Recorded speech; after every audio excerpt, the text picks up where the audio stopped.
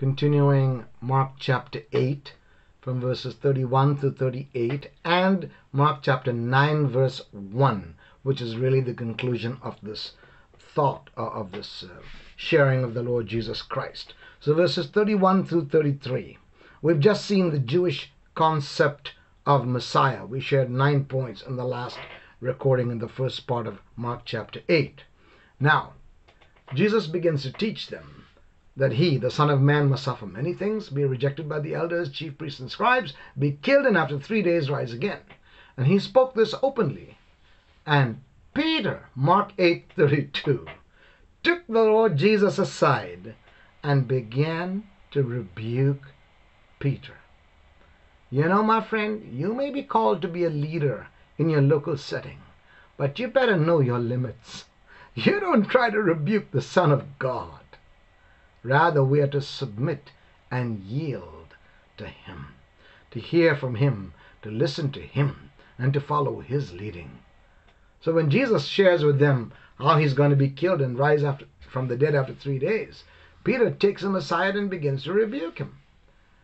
And then it says, verse 33, Jesus turned around, looked at all the disciples, in other words, kind of stared them down, said, follow me now, listen to me what I'm going to do.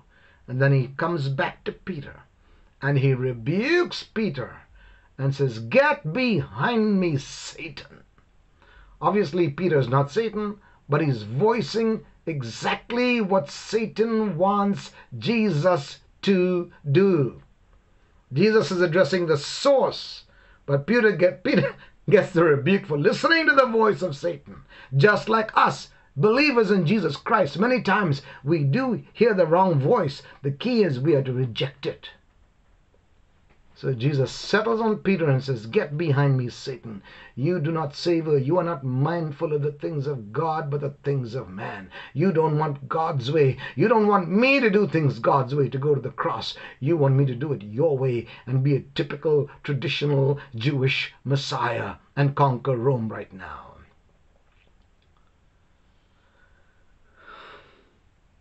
The tempter's voice. Against this backdrop, Jesus is talking about his forthcoming death and suffering. To the disciples, it's incomprehensible. It's not possible.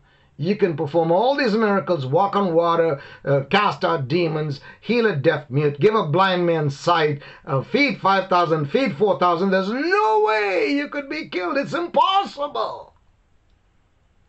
They are looking at it from their human perspective without God's divine plan that was foreordained before the foundations of the world. For them, there's an incomprehension. So Peter says, no way, Lord. Jesus sternly rebukes Peter. Why? Because Peter was verbalizing the same temptations that the Lord Jesus, in his humanness, was himself fighting. This is similar to Satan tempting Jesus in the wilderness to take Satan's way instead of God's way. Listen to this statement. It is both strange and terrible that the tempter often talks to us in the voice of well-meaning friends with the best intentions. I'll say that again. It's both strange and terrible that the tempter, Satan, often talks to us in the voice of well-meaning friends with the best intentions. Beware, my friend. Discern by the Spirit of God and have it confirmed by the Word of God what is God's perfect and holy will for your life. Verses 34 and 35. When Jesus called the people to himself with his disciples, he said to them, whoever desires to come after me, this is a powerful verse, we all know this, let him deny himself, take up his cross, and follow me.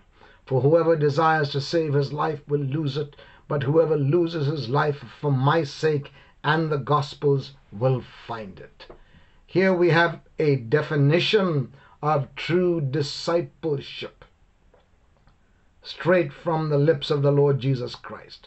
Notice a couple of things. Number one, Jesus' honesty about being a disciple of his. He does not make any false promises, no bribes. There's no easy way to glory. In the Second World War, Prime Minister Winston Churchill of England offered men blood, sweat, toil, and tears.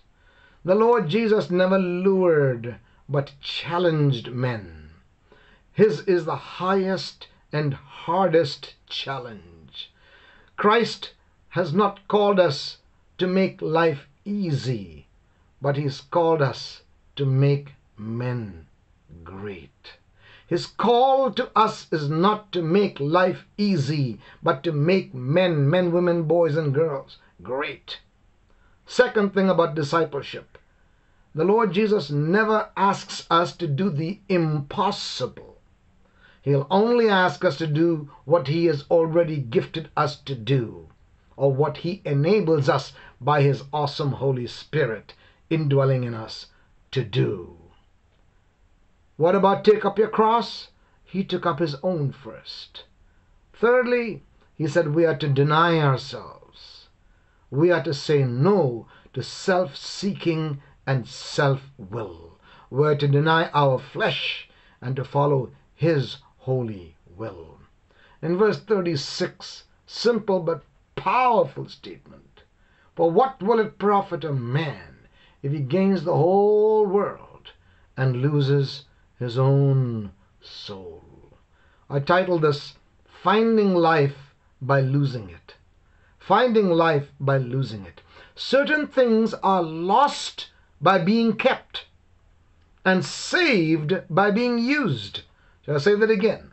Certain things are lost by being kept and saved by being used. Example, whatever gift or talent God has given you. For example, you might be a fabulous artist. It comes naturally to you. That's a skill I wish I were endowed with, but I'm not.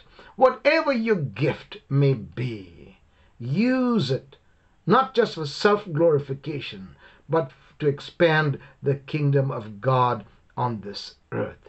If you don't use it, it's wasted, it's lost. It's saved by being used and lost by being kept selfishly to ourselves. There was a story of an Eastern monk in the days of the Roman oppression of Israel, named Telemachus, and he had given himself to a life of asceticism, like a hermit. However, becoming a Christian, he gives up the ascetic lifestyle and he travels to Rome to share Christ. He comes upon the Roman amphitheater, where he sees in the arena gladiators about to kill each other, and before they do so, they first face where Caesar is sitting, raise their hands in the salute and say, "Hail Caesar! We who are about to die salute you." And then, at the sound of the trumpet, or the drop of a handkerchief, or whatever, they began to set upon each other to kill each other.